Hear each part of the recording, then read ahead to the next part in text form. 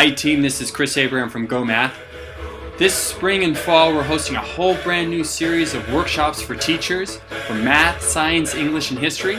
You should check out these workshops. We're going to be holding them in Massachusetts, in Florida, in New York, in California. Check them out. I'm sure you'll find them very helpful. Take care.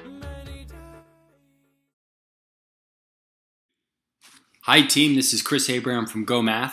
Today we're going to do a new problem as part of the GOHmath 2015 Teacher Workshop Series. We're going to do number 14 on the CBEST Mathematics Practice Test.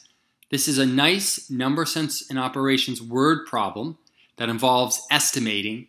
A good one because all our number sense and operation word problems have a real life scenario that we have to read over, visualize, and pull out the math in order to solve this word problem. So let's read it over together and we'll talk about the key math concepts and solve. Number 14.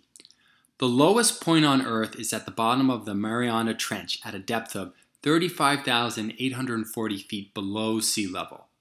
The highest point on Earth is the summit of Mount Everest at a height of 29,028 feet above sea level. Which of the following is the best estimate of the distance between the lowest and the highest points on Earth? And then our answer choices here are options for the distance between the low and the high. Notice how there are some answer choices that are on the relatively low end, and then a couple that are really on the high end. I have a feeling the distance between these 2 points is greater than a couple thousand. But there's ways in which there's a reason why these are placed here. And also I want you to, and we'll talk about the reason why these two are placed here. Also look at these answer choices here. Look how close they are. When you see numbers that are so close, that means when we get to the estimating, we're going to have to be very particular with how we estimate these numbers. And we'll talk about that in a moment.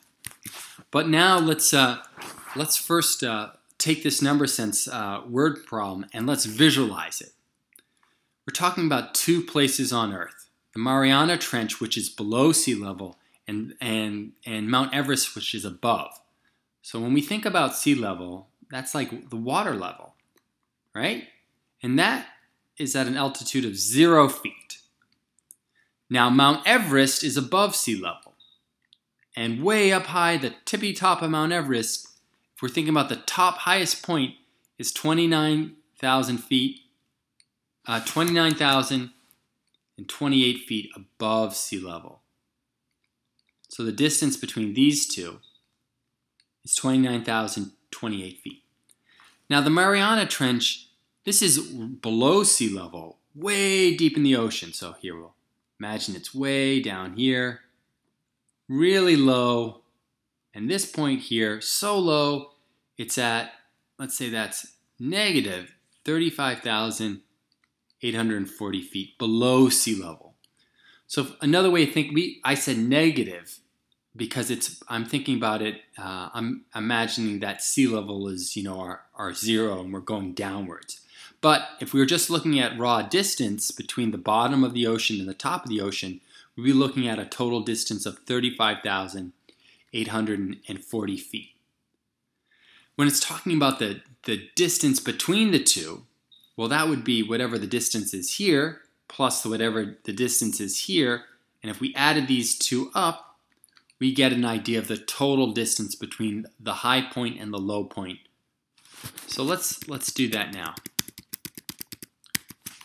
Notice if you weren't thinking of this as a negative, you might have just subtracted 35,840 and subtracted the 29,000. You might have got an answer that's close to A and B. So that's how those are there.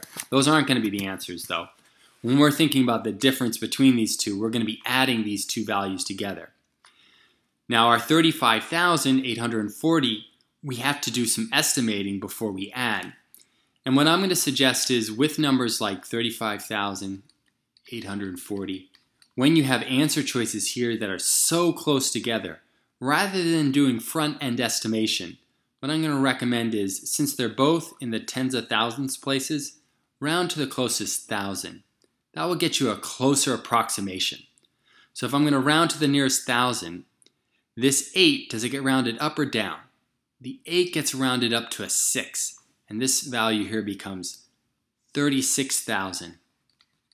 So from the bottom of the Mariana Trench to sea level is approximately 36,000. And this 29,000, if I'm rounding to the nearest thousand, this 0 rounds everything down, and this becomes just 29,000.